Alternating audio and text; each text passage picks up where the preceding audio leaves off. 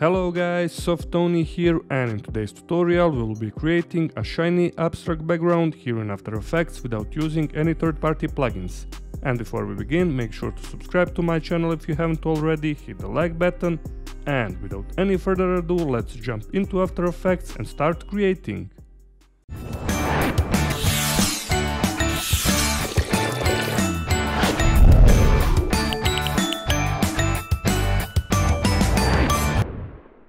Alright, we're here in After Effects, and first, like always, let's create a new composition. Hit on this little icon or control or command on your keyboard. This is gonna be final composition. For the width and height, let's go 1920 by 1080, full HD composition, frame rate 30 frames per second, and for the duration I will go somewhere around 10 seconds, but of course you can type here your own numbers.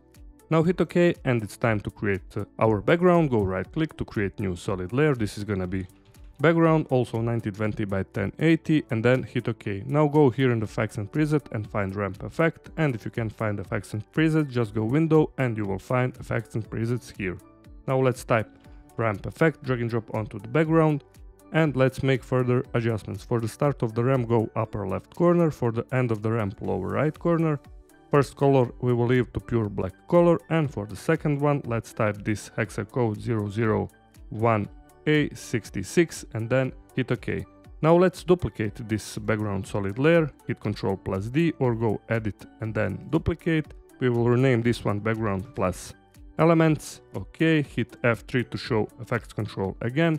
For the start of the ramp, start color, let's change to pure white color, and for the second one let's type this hexacode 00A8FF to get this kind of bluish color and then hit OK.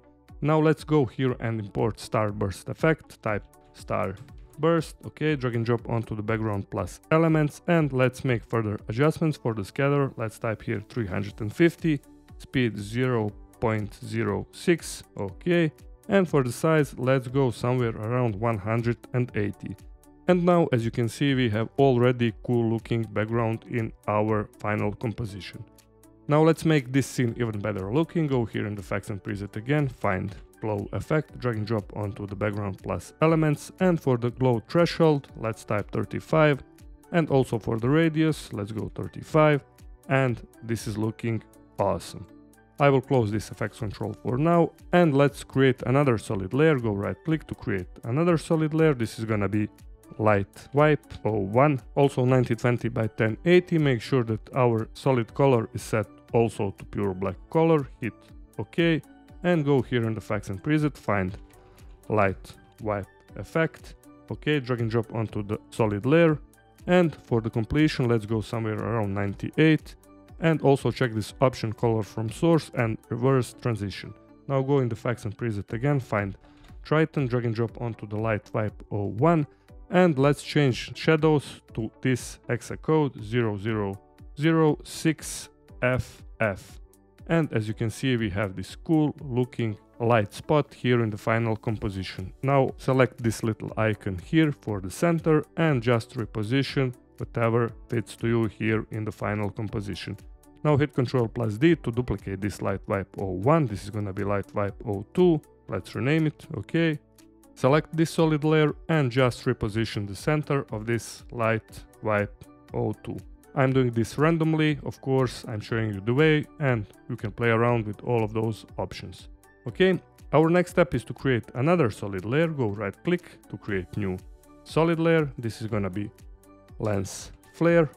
Make sure that the color of this solid layer is also set to pure black color, and then hit OK. Go here in the effects and preset, find lens flare, drag and drop onto this solid layer, and let's also add Triton effect. Again, find Triton, drag and drop here onto the lens flare effect, and let's change also blending mode from normal to add. If you can't find blending modes, just hit here toggle switches and modes.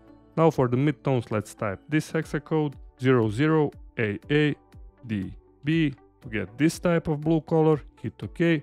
And now just play around with this lens flare effect. I will do maybe somewhere around here, upper left corner. OK, this is looking cool. And instead of this first option, I will change to 105mm prime. This is looking awesome. Hit Ctrl plus D if you want to see stronger lights here in the scene. OK, And let's also duplicate this lens flare once, hit Ctrl+D again. And for this, I will just rename this lens flare to lens flare 02, and this is gonna be lens flare 01. Okay. And for this second option, let's select this lens flare center, go somewhere around here.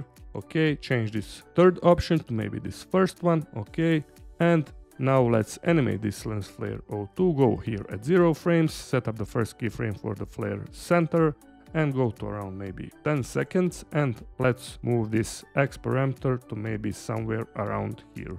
Of course, you will play around with the options to get the results that work best for you. Hit 0 here in the finals, and as you can see, we have this great looking and awesome scene in our final composition.